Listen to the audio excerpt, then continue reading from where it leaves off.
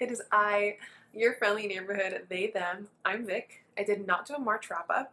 It is April 16th today, so I'm going to take you through all the books I read in March and all the books I have read so far in April. I'm also going to go ahead and show you my new reading journal, talk you through a little bit how I'm starting to annotate books a little bit differently, and maybe even set out like a little TBR so we can see how I like pace my reading with my little post-it notes and things like that. So I do want to go in order.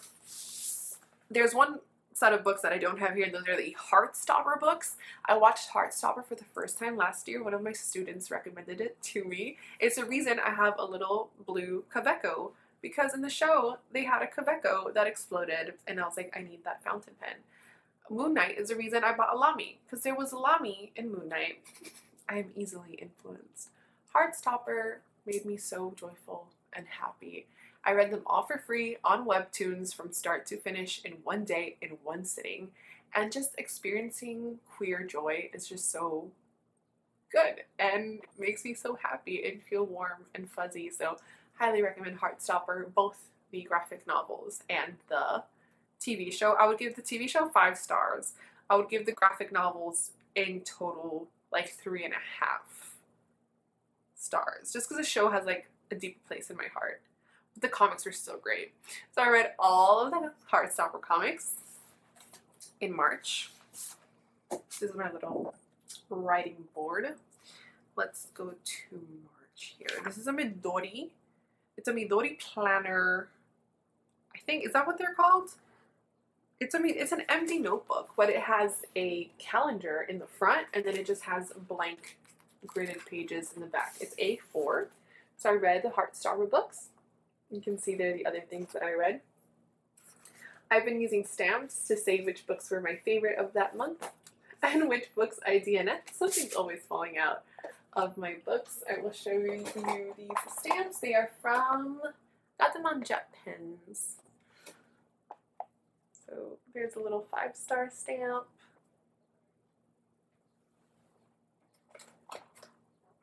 There's a little stamp that I use as a DNF stamp. So my favorite books of March were You Better Be Lightning and Heartstopper, the first one. I think the first graphic novel were better than the other ones. I DNF'd Pure Color. I got 100 pages into Pure Color by Sheila Heti. We're talking about the kinds of people that you were, whether you were a fish person or a bear person. Then she was like really talking about her dad in a way that I don't want people to talk about their fathers, you know, like I don't even want to say it. And then she turned into a leaf, and she was living in the same leaf as her father, and then it got to a point where I'm like, I don't know what I'm reading. I'm not enjoying this. What's going on? So I DNF'd Pure Color, but You Better Be Lightning was a favorite. Here we go. So I read Andrew Gibby. Oh, I didn't tab this one either. Okay, I gotta tab this one as well. Sometimes I just get really excited and then I don't tab. There's a place where you get to sign where they talk about like, here, it's called To Whom It Definitely Concerns. Please accept this letter as formal notification that I am resigning from the position of my own worst enemy. I've appreciated the opportunity to lower my standards so far they could win a limbo contest against a crumb. So it's this whole thing, and then at the end you sign your name. And I love that. It was very interactive. I just love Andrew Gibby. They're one of my favorite poets. Let me see. If your wounds are still open, trust they are doors to an answer, and walk through. What if we don't have to be healed to be whole? There are holes in every inch of fabric that makes me who I am. 5 stars. Yes. I read Ducks with my friend Jay. We read 2 Years in the Oil Sands by Kate Beaton. I read it pretty fast. I'm gonna say like 2 or 3 days. It was heavy and uncomfortable to read because like physically, but also the subject matter.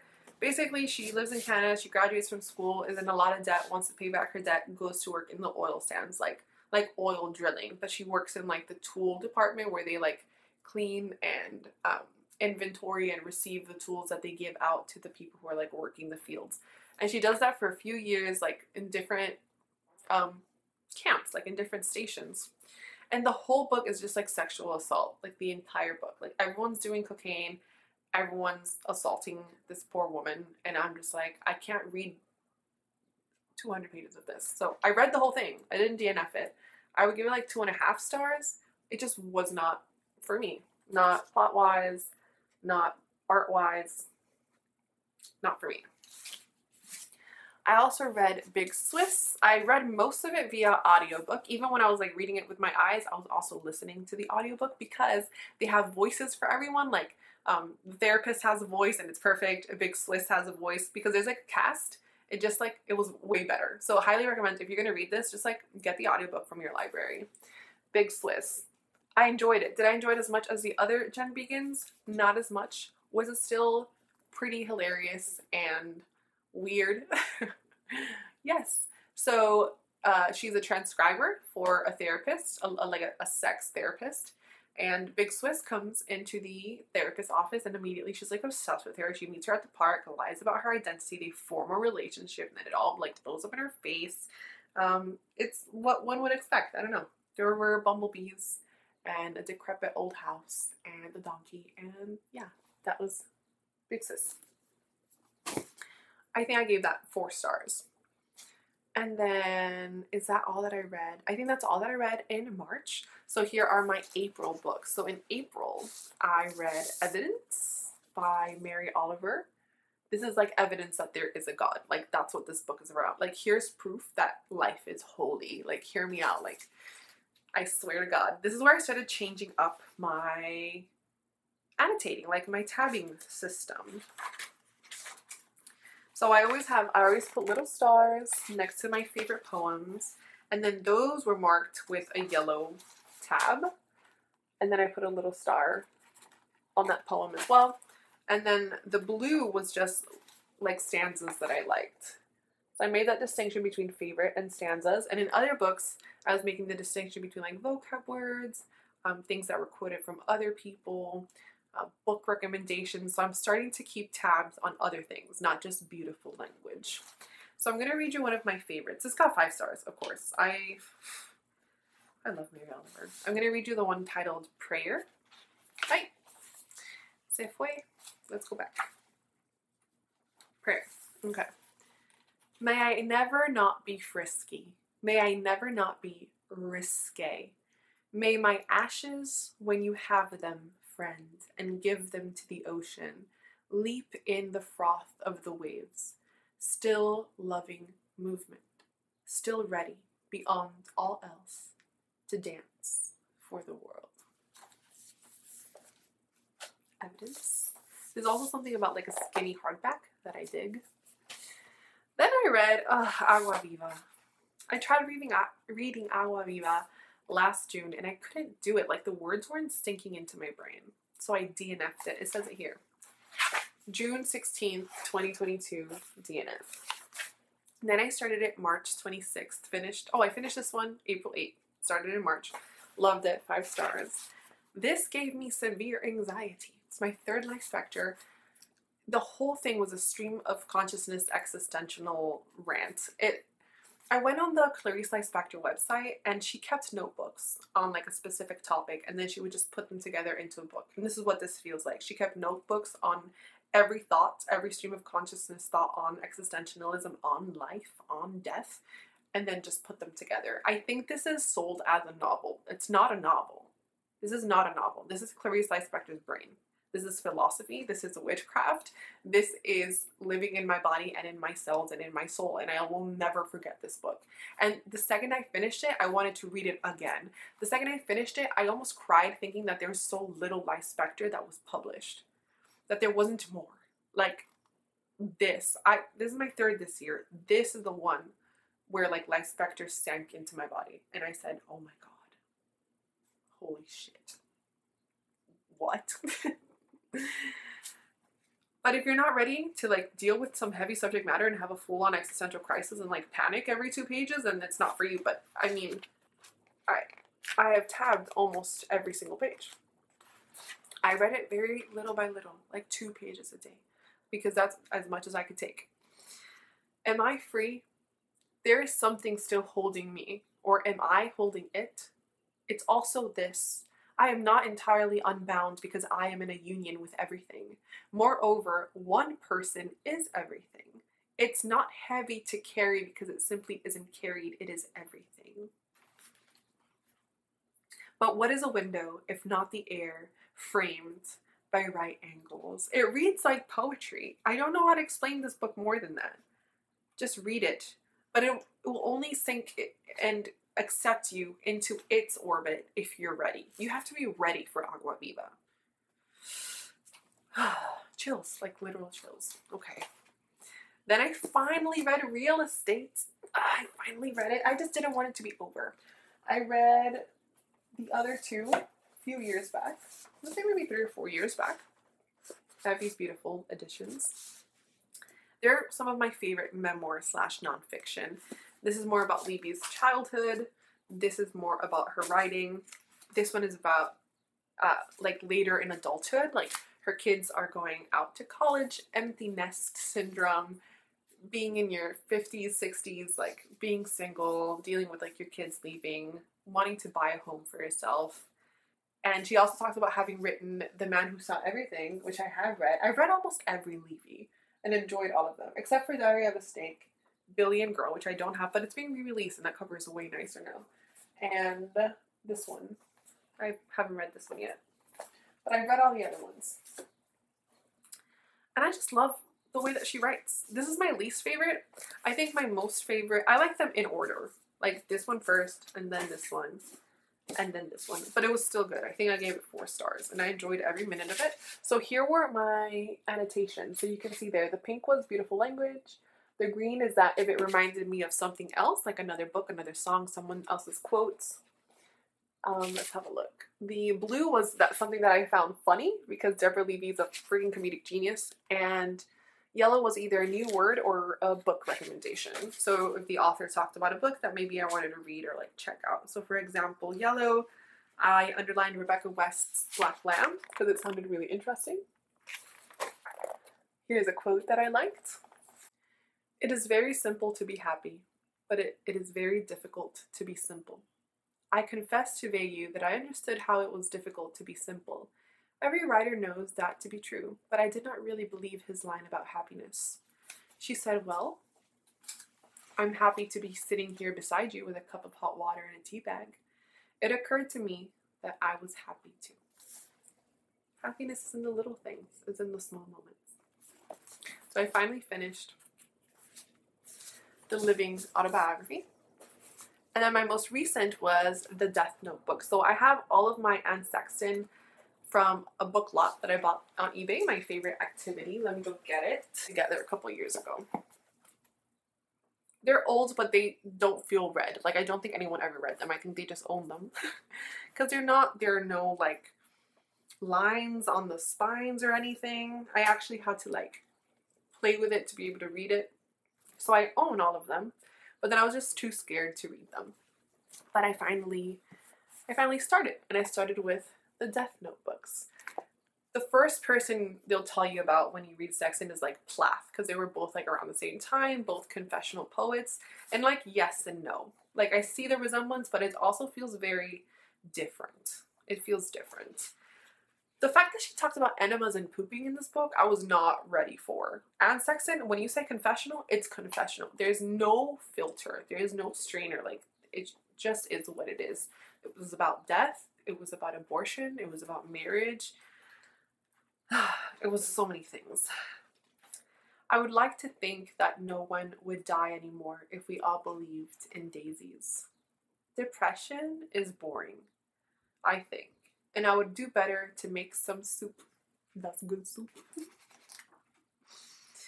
The singing is a kind of dying, a kind of birth, a votive candle. I have a dream mother who sings with her guitar, nursing the bedroom with moonlight and beautiful olives. I love Anne Sexton. I'm happy to finally just like give myself the opportunity to read her because I hoard authors and then I get scared. So excited and sad, because this poetry book made me really sad. So I was upset and panicking with Agua Viva, and then I was fucking sad as fuck reading the Death Note books and got all these other Sextons to read. So that is all so far. Should we pick out something else to read? Let me look at my Goodreads. I'm also, just so I can show you, so I'm using the monthlies, which you already saw. So I'll put like the book cover, book quotes, books that I loved, books that I DNF'd. And right now I'm just using the grids as lists of like collections. So all the Mays that I own and read and the ones I don't own yet.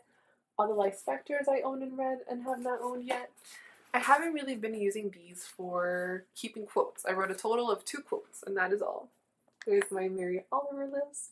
So if you have any ideas as to how to use the graded part of this notebook, let me know, because it's just all blank. I was keeping quotes in my little field notes, but then I find it like distracting to have to, and like tedious, to like underline the quote, tab it, then rewrite the quote, and then write it again in my flashcards, because this is where they end up anyways. So what I do is this: I don't write anything in a notebook. I write everything in my book. I'll put it on a sticky note, stick it in the book. Everything goes in the book.